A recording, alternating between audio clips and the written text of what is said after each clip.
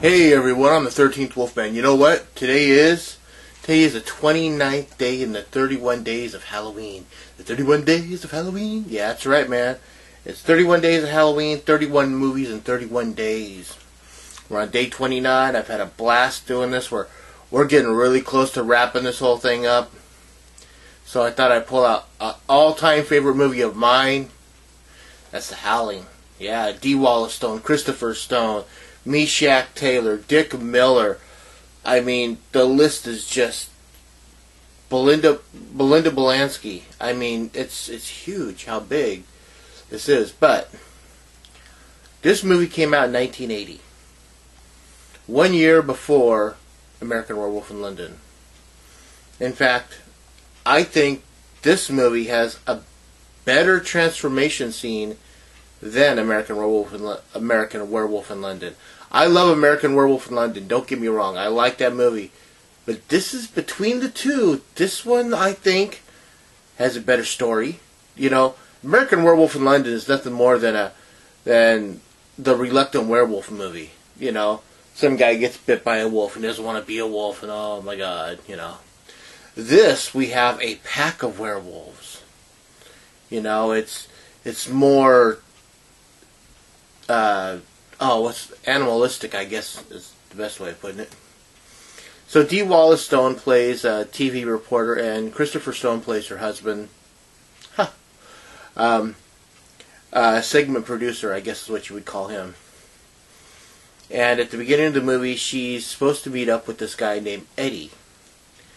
Eddie is trying to lead her into, explain to her what he's known as the slasher, or no, the slayer, that's what it is. And he wants to tell his side of the story and get it all out there in the open and let everyone know what's going on. Well, he goes missing. A gun goes off. He goes missing, and to get her over her nervousness, a person that she's worked with, Doc, says, "Why don't you come out to my colony, where a bunch of people," it's basically, you know, a compound like they had in the 60s, where people of all kinds, you know, go there, live there, you know, have a good time. But there's a little secret to this compound, and that is most of the residents are werewolves, including John Carradine in one of his last roles. I mean, he's an old-timer that's an old-timer werewolf that's been, you know, he grew up when, you know, you hunted your prey, and your prey were humans, and, you know, they don't do things like that, do it like that now in the movie. It's a really good movie. It's directed by Joe Dante, who came out of the Corman factory, which, if you watch the movie, at the beginning of the movie, D. Wallace Stone is in a phone booth. Yes, a phone booth. They had those back in the 80s, you know, it wasn't all cell phones. But there's a phone booth, and there's a guy hanging outside the phone booth, waiting to use it or whatever. That guy that, you know, when she gets off the phone and she opens the door and she goes, "Okay, you can use it now," that's Roger Corman. That's right, that's Roger Corman. That's, you know, like I said, Joe Dante comes out of the Corman factory, you know.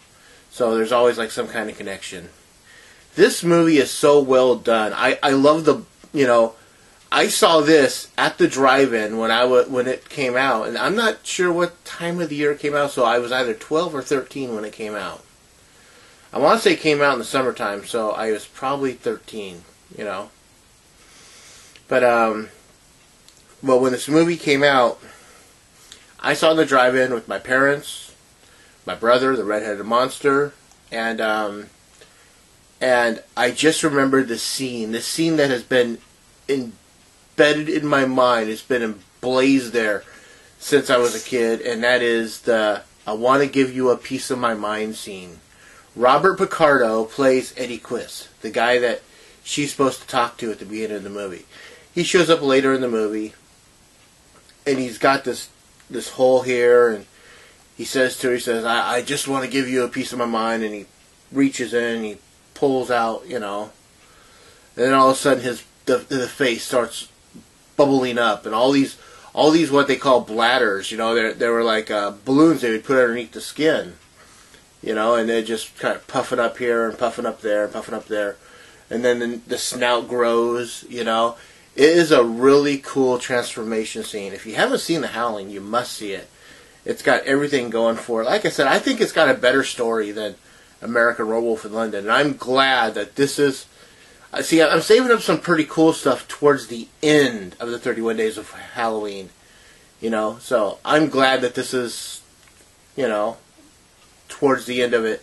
It was something I had to make sure was on my list. It had to be there. It had to be more towards, the hallowed eve, but with that, I just want you to check it out. I love this movie. I'm the 13th Wolfman, and I'm on the prowl.